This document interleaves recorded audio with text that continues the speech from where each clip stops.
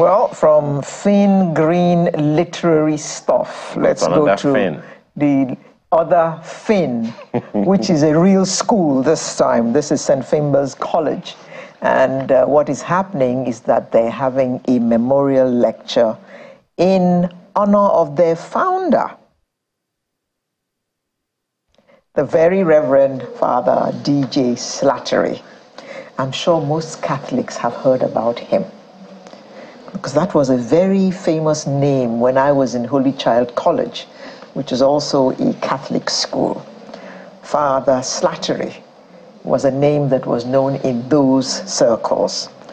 So it is reputed that St. Finbarrs College was the first secondary school in Nigeria to offer technical education curriculum. The school is also famous for its proud sporting legacy that produced a galaxy of sporting heroes, the likes of Stephen Keshi, Henry Nwosu, and Samson Siasia. Wow. Those are very famous names in football.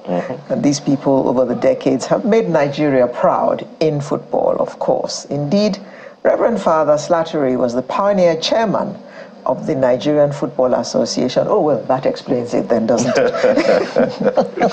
He was also regarded as one of the frontline nationalists who vigorously advocated for the independence of Nigeria from British colonial rule. Well, to tell us all about this event, we have the president of St. Finbarrs College Old Boys Association, my own brother, Patrick Doyle. Thank you very much. Thank you for coming. And we also have the chairman of the PTA, Mr. Dominic Malagu. Good morning. Thank you very much. Good morning, viewers. Himself an old boy. Himself an old boy, of course. He has to be. He's wearing a blazer. Has to be. He couldn't borrow it just to come on show. So, this big event coming up, what are we expecting? Well, as you, in your introduction of Father Slattery, you spoke about the fact that he was a nationalist. And indeed he was, because on more than one occasion while he was advocating for Nigeria's independence as a very dear friend of Dr. Nnamdi Azikiwe and all the other nationalists, he was detained. And attempts were made to deport him even back then. So his credentials as a Nigerian and a Nigerian nationalist are intimidating, to say the least. And we just feel that when we in our national anthem, we talk about the labors of our heroes past. We would like to let it be known that when we are listing our heroes past as Nigerians, Reverend Father Dennis Joseph Slattery should be counted amongst those heroes past in Nigeria. And we think his legacy in Nigeria, his footprints in politics, his footprints in education and in sports stand him out as a special type of past hero of Nigeria. It's interesting that a white man would be advocating for the independence of a black nation. That's very easy. He was an Irishman, and the Irish people fought a bitter war of independence with the British, and he came to a British colony, so he carried his animus of Irish independence. So when you say he's a Nigerian, I would be very much interested in his state of origin. But let me talk to you, Mr. Malagu.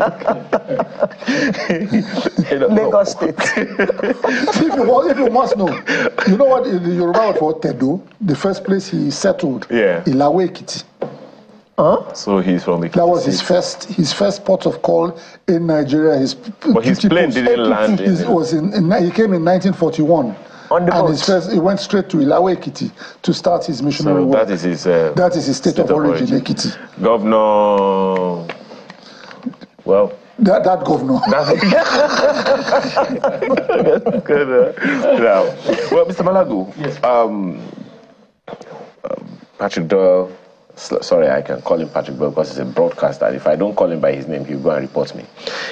He spoke about the trajectory of Father Slattery. Well, you tell us the answer to the question she asked about what are we expecting with this lecture. Well, once again, I say good morning, viewers. It's going to be a blockbuster event. I thought that was only used for movies. Packed full. The president is a movie maker.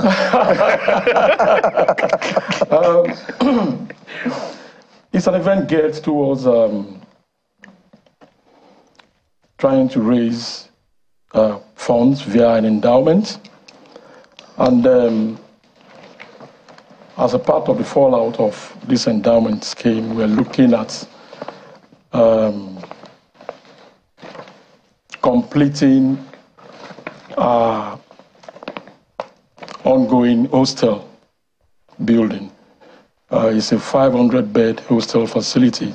Wow. Of course, state-of-the-art facilities for students. That is meant to complement our high flyers and achievers, because we refer to our students as high flyers, because they fly our flag above the full mast. So we are so proud of their achievements. So we want to do things to also complement their efforts to make them comfortable. And as well, of course, you did mention our prowess in sports. Maybe one other thing you didn't mention was the fact that we do not just have old boys that has given so much in the area of football. We also had people in athletics, Prince Henry Amike, the Olympic hurdler. And we were also blessed to have even sports administrators. We can readily, mention the two-bomb himself, Paul Bassi, DC, who is a CAF recognized and FIFA recognized, sports administrator. We are looking in the area of sports to rehabilitating our football pitch, because that is part of the strength of what we offer in Finbarrs College. We've tried to balance both academics and sports, and I think we've done that so well in recent times. Results are there, to speak for us. And of course, we also recognize the fact that we have indigents, amongst our students, those who for one reason or the other, are unable to sustain, their stay in the college. So part of this endowment will go towards, helping them to, sustain their stay in the college and, finish up on a high. Yes. So, interestingly, while you're talking sports, you didn't even talk about Nollywood, and your president is a movie maker. Well, let me add on to what he has spoken about. The lecture itself, the lecturer is an old boy of St. Finbarrs College, the very Reverend Father Anthony Akinwale, who was the pioneer vice-chancellor of the Dominican University in Ibadan. Incidentally, the Dominican University in Ibadan is the first Dominican university on the African continent, and it was birthed by a proud Finbarrian. He is probably one of the foremost theologians of the Catholic Church globally. He's a member of there's this thing called the Magister Theologia. It's a big thing in the Catholic circles for intellectuals. It's the intellectual arm of and he's one of the very few people who is on the advisory board of that. So he will be delivering the lecture. And the lecture will be on contemporary Nigerian issues, juxtaposing the contemporary issues and, projecting into how they probably, how it will all turn out if the right steps are taken. So so that's the proud heritage of St. Finbarrs College. We have a rich inventory of alumni who have excelled in practically every field of human endeavor, and we're bringing all that to play at this lecture. And we have the Irish ambassador.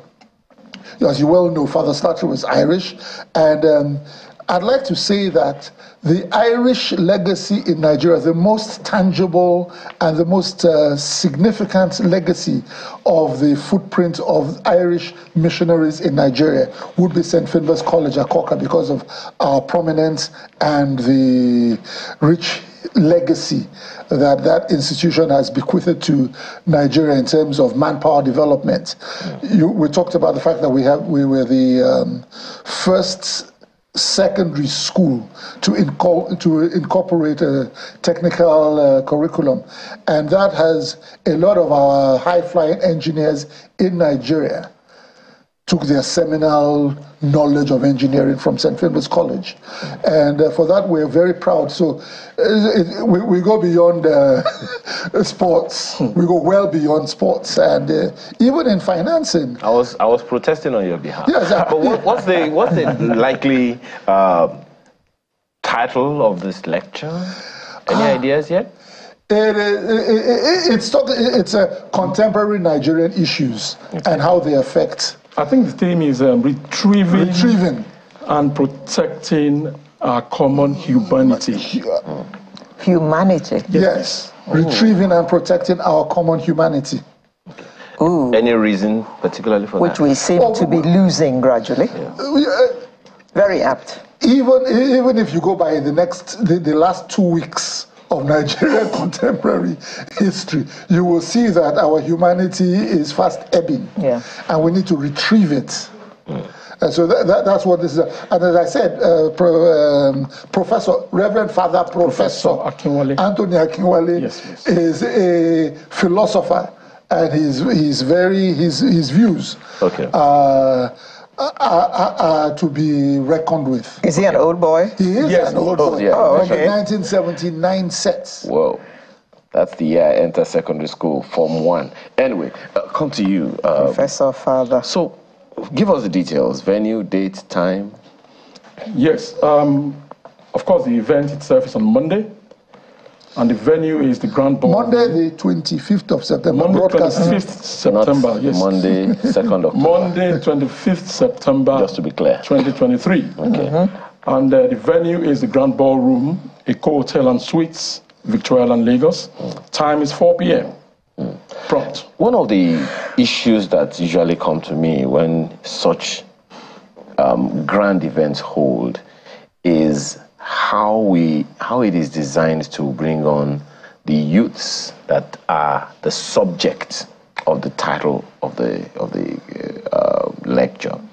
Like, how does it encourage young people to be there, and what are they going to benefit from that thing that is cross-generational, the lecture that is cross-generational? Well, there's a whole lot of benefits, and that's talking about the youths in particular.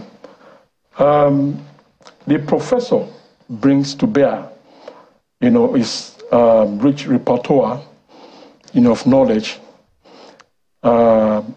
going by the historical perspective of who he is. He's dealt with students and young people, various cadre, having been the vice chancellor in a university, and currently he even serves as the deputy vice chancellor at Augustine University, Epe. So he's still in tune, with youthful We have population. our students students of St. Finbarrs College will be there, but more than that, it's going to be live streamed on YouTube, Instagram, and all the social media platforms. And this has been, we've been advertising this on the social media platforms for the live streaming. So it will be live streamed, and we do hope that we have our alumni. So there are at least 10,000 members of the St. Finbarrs College Old Boys Association, and we have recruited all of them to be in the chorus party of sending out the word, and their children too. So you are the president of a country of 10,000. At least. Okay. Now, Head of state. so just to be clear, is there any registration necessary? No, it's actually it's a bit, if you on the surface, it's a bit elitist. It's going to be at the Grand Ballroom of the Eco Hotel. We're expecting 300 guests, invited guests. Okay. Because invited guests. Okay. But we are live streaming it so that it will. But the guests that we're inviting, we have snuck in a fundraiser into this event. That was it was done for the purpose of because we're going to be bringing in distinguished personalities, and some of our old boys who have distinguished themselves locally and internationally have also been invited to, participate in we want to have an endowment fund for the school. Most schools, and we consider ourselves a legacy school in Nigeria, schools that were in existence pre-independence, regarded as legacy schools, and we are probably the youngest of the legacy schools because we were established in 1956. Yeah. But we have consistently punched above our weight, and we hold our own against even the schools that have been here for centuries. You are in Lagos. 1909. You are in Lagos. You will hold what is it? We punch above our weight. You punch above your weight. You are in Lagos. Lagos is the smallest sized state in the country. And it punches above but as I said, we're very proud of our. Okay, the reason I asked that question is because, just as you said, you have a country of 10,000 people or more and a good number of friends over the years. So how do we identify or discover this YouTube link? How will it be published for people to know so that they can join? Any ideas? I apologize that I have not armed myself with that particular one because we've been disseminating it on social media. I take responsibility for not having it here. Having it right here, right now. Right. So I am assuming that in the same publicity, whatever it's going to be published within the next 24 hours. Certainly. 24 48 hours. Certainly. So that people can know about those things ahead. You want to ask a question? No. So St. Finbarrs College Memorial Lecture will be coming up on Monday. Father Slattery Memorial Lecture. Oh. Powered by St. Finbarrs Colleges. Old boys. Okay, so we should start afresh. Okay.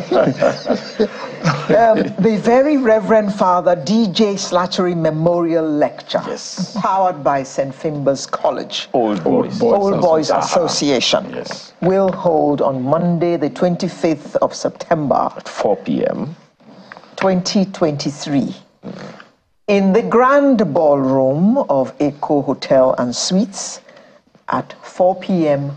prompt. And I see that it's going to be a dinner. This event will be streamed on all social media platforms. And it is exclusively attendance is only by invitation. So are we being politically correct? You have been correct to a T. Thank you. And this broadcast is for your information. Only. Will the dinner also be live streamed? It is rude to show people while they are eating. So you shall be distracted with some other form of visual entertainment. Okay. All right. Okay, so all we can do is to wish you good luck. Thank you. Thank St. Finbarrs College, old boys, as well as current students, because this is a thing of pride, and like he said, St. Finbarrs is a legacy college, and it's a very proud one at that. And I am also a proud sister of the president of the Old Boys Association. Ogiame. Good to know. So we wish you all the best. Thank you. On Monday, and we hope that all goes down well, including the food. By His grace. I am assuming that this event is only for St. Finbarrs. I am extending, not for family members. I'm extending a presidential invitation to your good self and my darling sister. Yes. Please be with us. Just saying.